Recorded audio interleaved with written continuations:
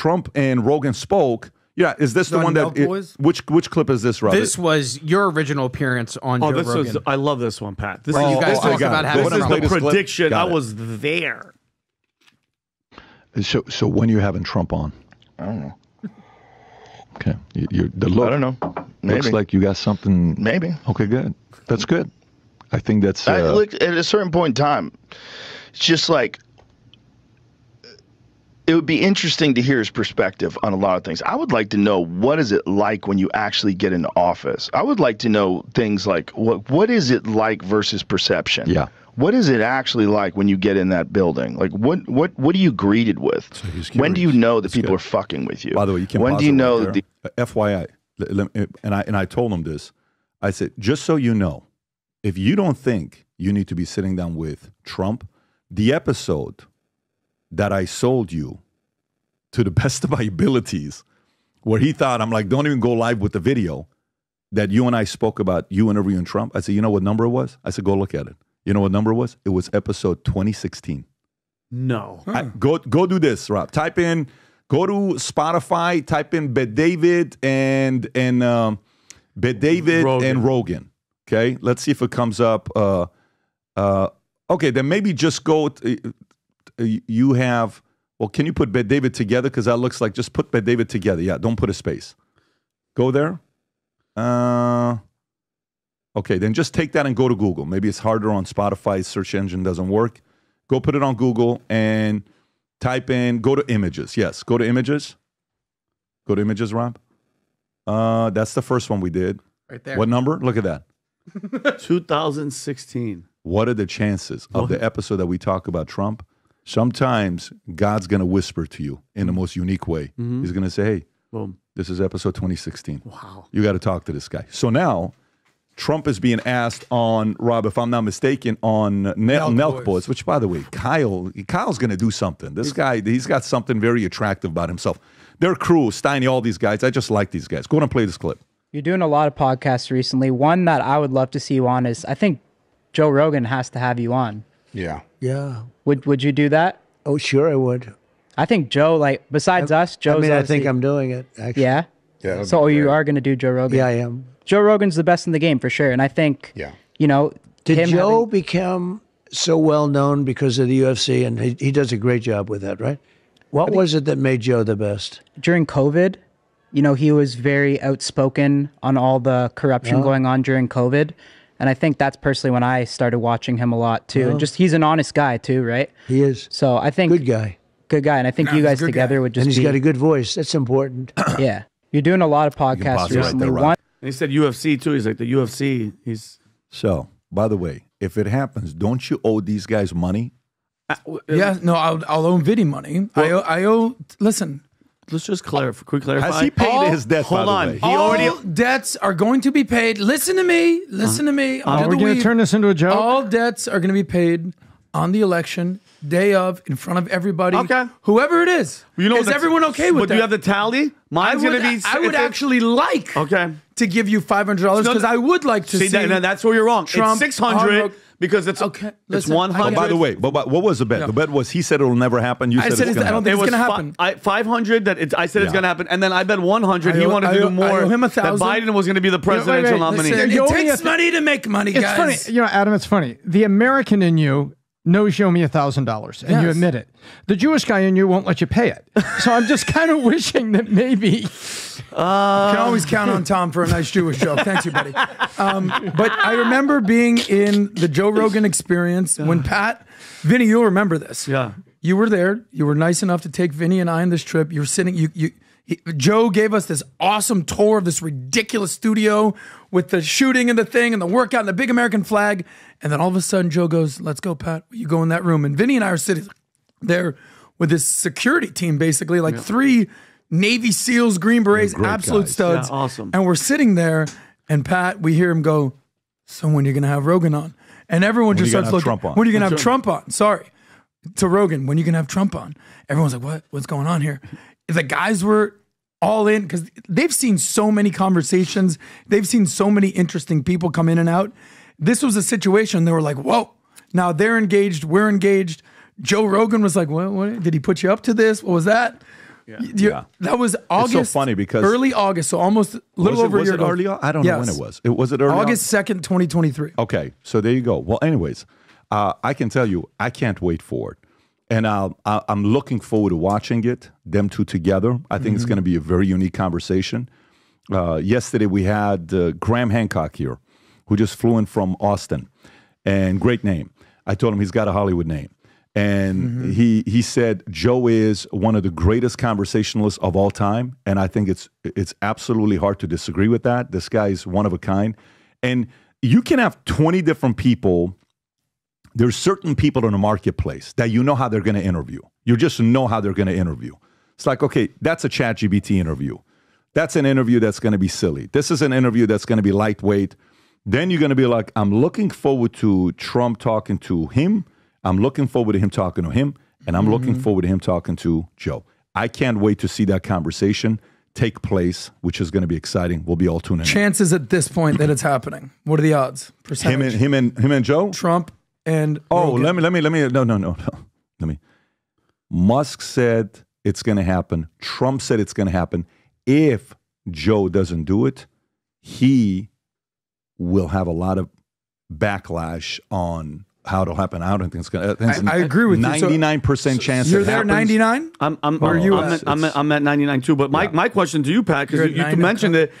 I know this is a rumor from Reuters, but let me explain something to you. If for some reason Kamala going on Joe Rogan, I don't see that happening at all. Well, I'm saying Kamala will get the rumors are exposed, but you know what? She might have special earrings. She might have a Neuralink on. She might have she's got earrings, headsets. She might have walkie-talkies. JD Vance talked about her earrings. JD Vance even talked about her earrings to Sage Steele. He was like, yeah, maybe she has thought earrings. That me and Vinny were out there on Mars or something about those earrings.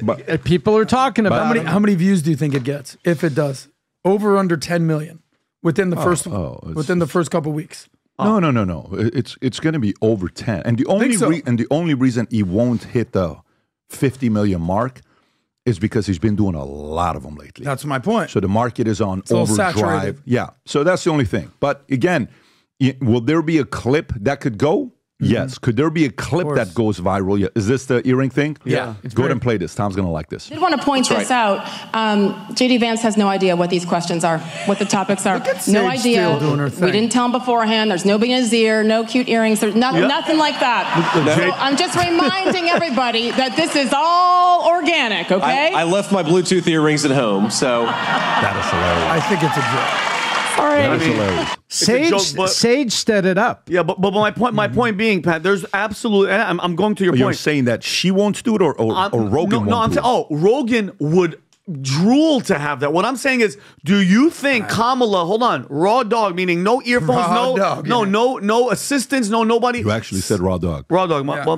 Yeah. Well, I'm old school. So, by the way, if they sit there together, PPD with no assistants, because you're not going to be in that room. And with by the way, the story says, the Reuters story says, and the rumor mill. I'm not telling you it's true or not.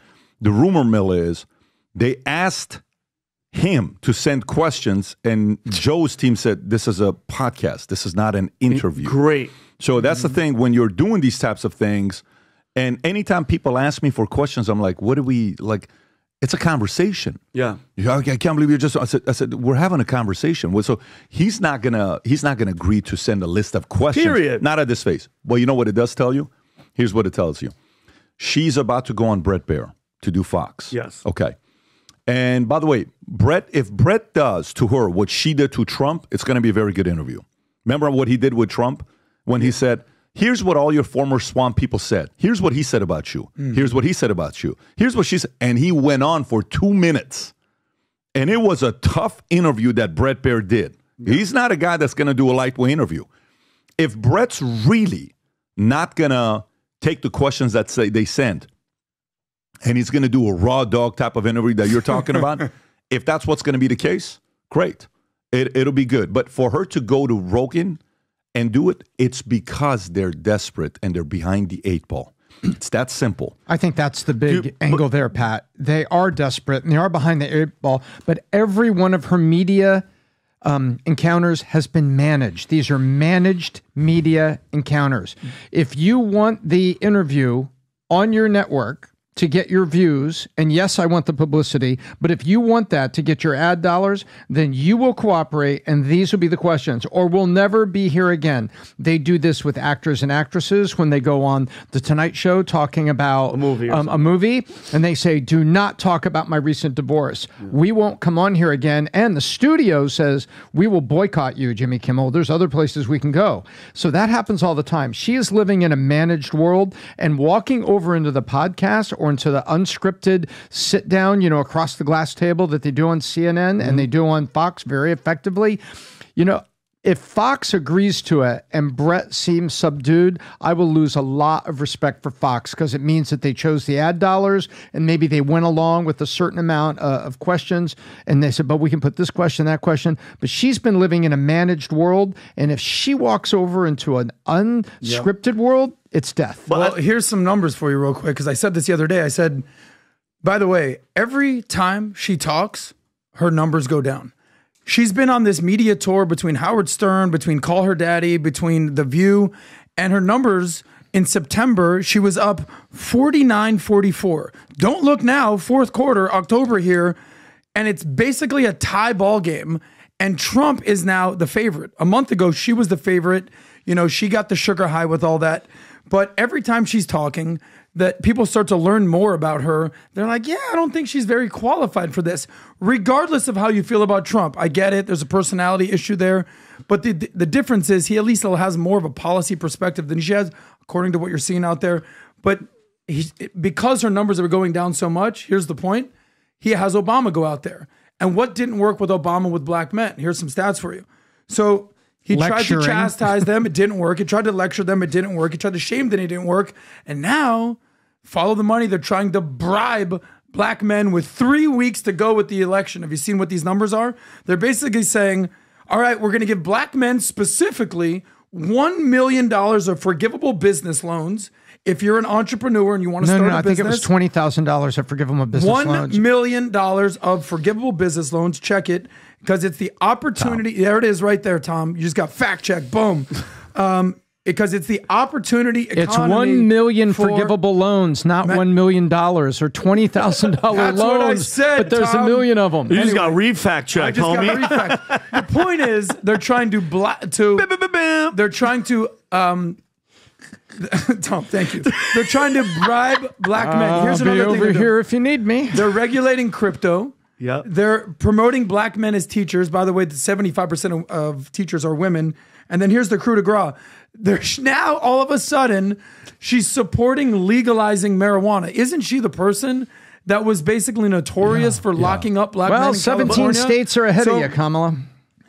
There's 3 weeks left. And if you're a black man in America, you're like, all right, you're trying to tell me that it took 3 weeks before the election to actually give a shit about us?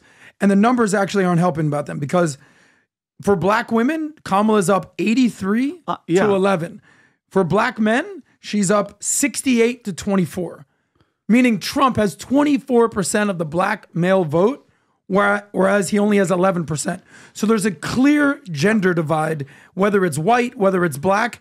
In the whites, Trump, as far as men, overall up 16. Kamala's up 14. This 30-point swing total overall is the highest ever on record. If you want to find something in this election, it's really men versus women. It's childless cat ladies versus the working men. I think the African American, if you're going to say it like Trump, African American, those numbers, bro, I'm seeing it from friends that I know and just the vibe from all the videos from everybody. That number is I think it's off. I think there's more people that are waking up and not buying into that BS Barack Obama who came in with, yes, we can, and change, and didn't do nothing. He played that whole race card like he was going to be the savior. Remember, people, Pat, would come on and be like, women were crying on election day, inauguration, when they're like, he's going to pay my rent. Didn't do any of that. My question to you is, Pat, I know we want to move on. The Brett Baer Fox thing. Do you think they're going to, some way, somehow, either give her the questions? Because ABC whistleblower said, I know the ABC's left, but they gave her all the questions and, blah, blah, blah. There have to be some type of, game that they're going to have to play. It depends. And here's what I mean by it depends, okay?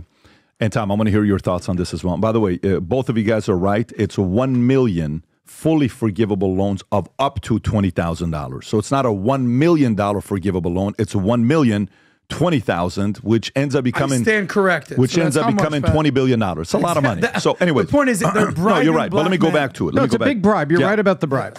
Let me go back to it. So to me, the reason why it could be different, a Bret Baier interview, if Bret is reaching out to Kamala, they say, send us your questions. But if Kamala's reaching out to Bret says, I'll do without any questions. So who called who? That's what it's about. That's the question. So if she wants to be on Rogan ain't sending no questions. Hell to no. You. Not at all. No. But it's at a point right now that I think she needs to go everywhere, because everywhere, and I'm telling you, everywhere. She needs to go everywhere. If she doesn't, she will not win the way the numbers are looking today. For those of you guys that are coming to the election night party, a couple of the tickets are about to sell out. We've sold almost 1,000 tickets. They're moving left and right. People are picking it up. We're excited about having you guys that night. But here's what I wanted to share with you today, which is the big news. This is the big news. I have all these polos I buy, all these brands, Brioni. You know, you go buy, I'm going to buy this Ferragamo. I'm going to go buy this.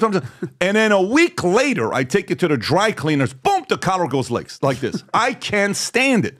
I'm paying $700, $800 for this stuff. So I go to a Yankees game. We're at the box upstairs. I see this Yankees shirt.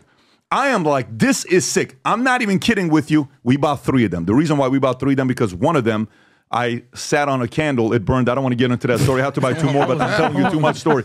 I came back and I said, I want this. And I went to Chris and I went to Ben. I said, guys, I want this except for Valuetainment, and I want the collars to stay like this. I don't want it to come down. So guess what we have now? These sold out at the Vol Conference. Within seconds, they sold out. They're now here. The future looks bright. Polo, high quality, all custom, by the way. Valuetainment logo on the back of it. It says future looks bright. We have different colors, Rob. If you're on it right now, we have the black, the gray, the blue. You pick and choose different size. The material. It's like air. It's like air. Just look how it dances. Watch this. It's a dancing. Watch dancing this here. Queen. I wear these 3 times a day. The only reason I'm wearing this today is because I'm doing a video ad later on. But if you are somebody that loves Valuetainment, you sport our gear, and you want to go out there and wear it at work, and you want to look professional, go order the latest Future Looks Bright polo that came in. By the way, this will sell out in absolutely no time, and then you're going to be left having to order a size medium while you're an extra large. Medium. And it's not going to be a good look, because that's what Adam does. Adam always goes looking for mediums. But so if you like this clip and you want to watch another one, click right here. And if you want to watch the entire podcast, click right here.